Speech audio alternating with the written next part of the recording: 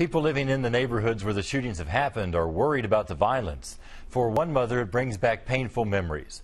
Last year, police say Antonio Franklin was shot and killed while at Duncan Park.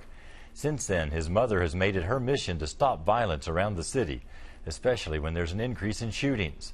Jordan Valines has her message to crime victims.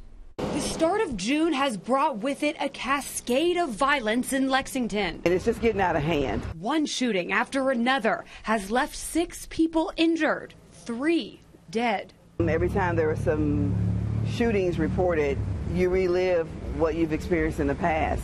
Anita Franklin's past marked with memories of last summer when her son Antonio Franklin was an innocent bystander when he was shot and killed in Duncan Park. I wanted all the information available about his death, from the time he was injured to the time he laid on the ground to the time he made it to the hospital. I want to know all that information.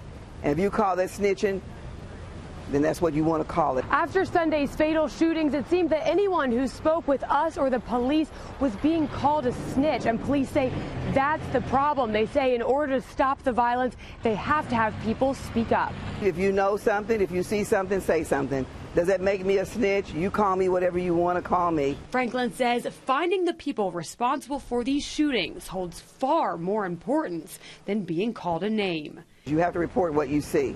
It could be you next. It could be your family member. It could be your child.